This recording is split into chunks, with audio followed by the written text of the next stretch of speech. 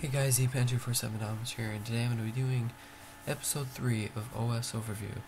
So in this episode I'm going to be talking about 4 OSs, and I won't be able to show you 2 of them because I wasn't able to set them up. I have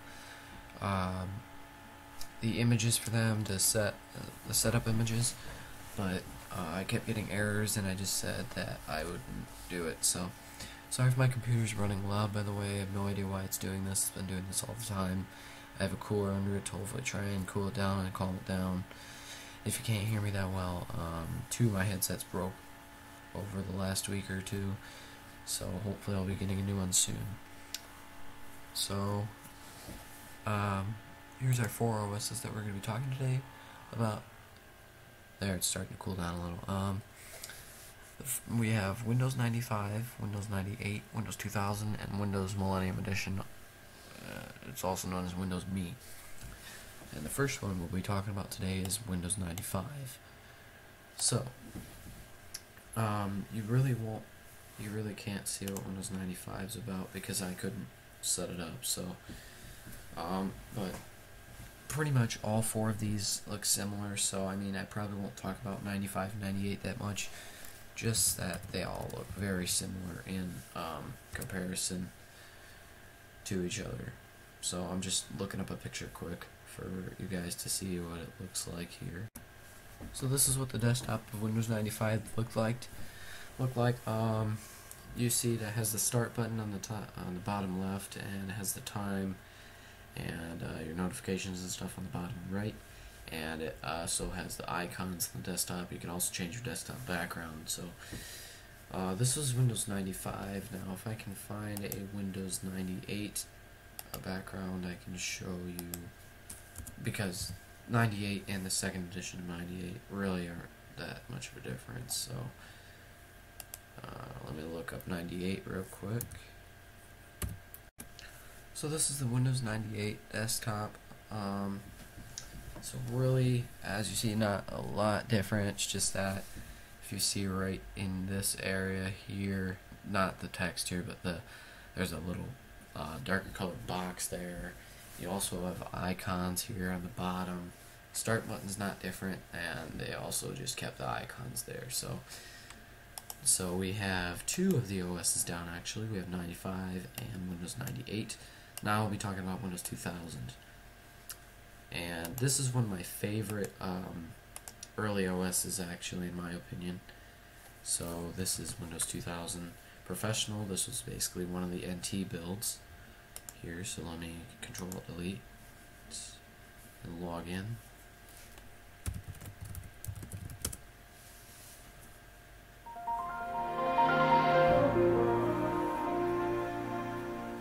And as you can see, that is the startup sound for Windows 2000, and that's one of my favorites actually as well.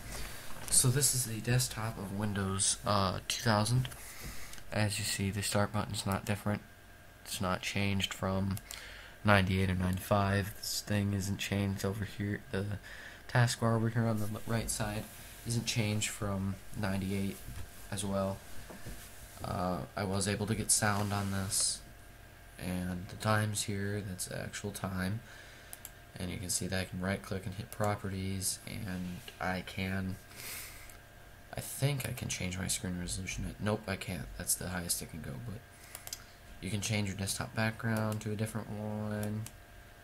So let's just say I like this one, for example. I just hit apply and then just hit yes,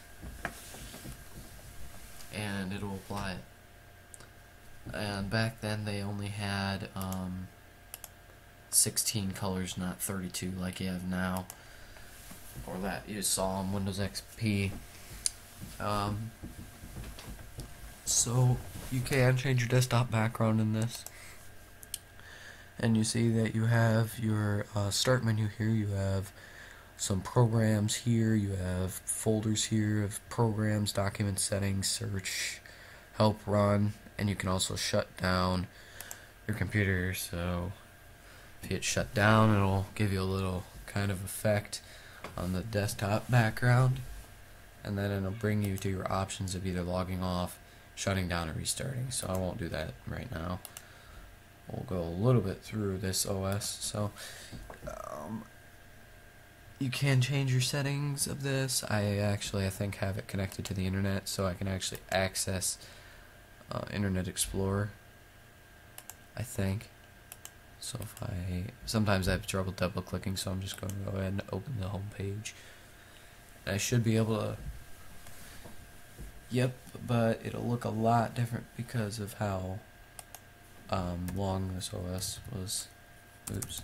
So let's see what Google was like, or Google is like now in Microsoft 2000. So as you see, it has some color distortion here. Doesn't really look like the colors that are now, and it doesn't have the black bar up here. It has just a white bar with clickable buttons up here, but still I can still access the internet on Windows 2000, even though they don't do support for this OS anymore, and they won't be doing support of XP until April of this year. So if I want to go to YouTube, for example, I can actually go to YouTube and it'll take me to that page, but it won't be as good as it is now. But it'll probably say, yep, the browser's unsupported because it's an older browser. It's Internet Explorer 5, I think. 4 or 5, I think it's 5. But so you can't access the internet if you're able to on. I'm using this on a virtual machine, as you know, and so you can run things, as I said. I don't know if this has a calculator, but I'll try it. So if I run calculator, yep, it does have a calculator. So you can run programs and everything just like you can now. It's just that it looks a little different and there's not as much colors. So that's Windows 2000. It's actually called Windows 2000 Professional. It was part of NT because you can actually connect to domains and everything if you're using server or whatever. So we're going to shut down, and I think you'll be able to hear the shutdown sound as well.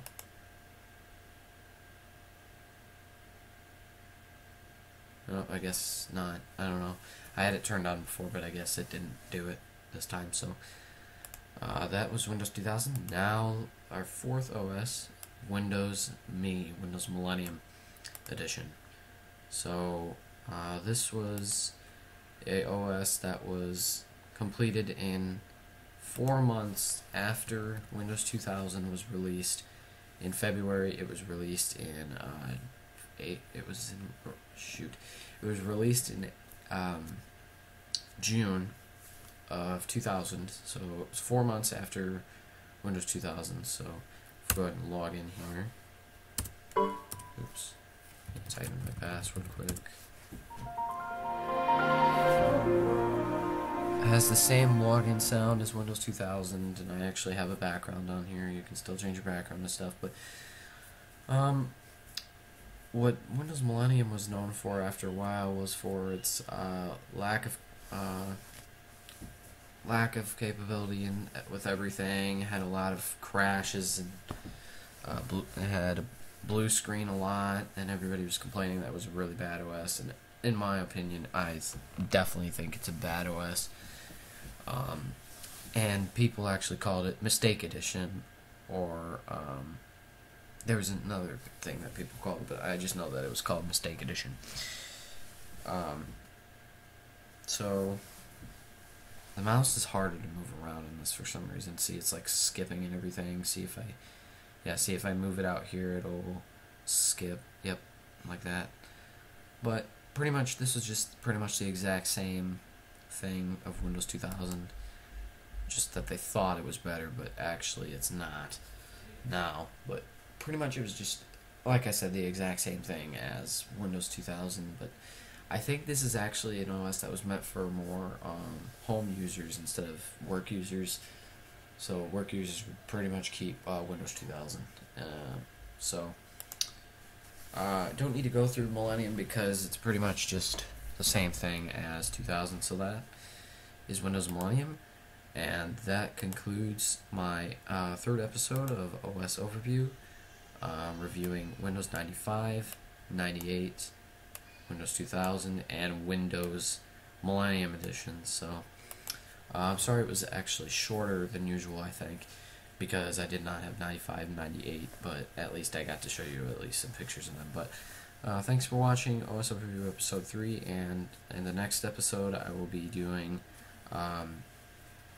Windows XP and Windows XP, Windows Vista, and Windows 7 possibly.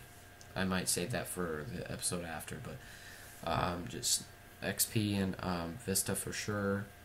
For all I know, I could do a start of a Linux series. So at least in the next Microsoft Windows episode, it'll be XP and Vista. So thanks for watching again. I'll see you guys in the next episode.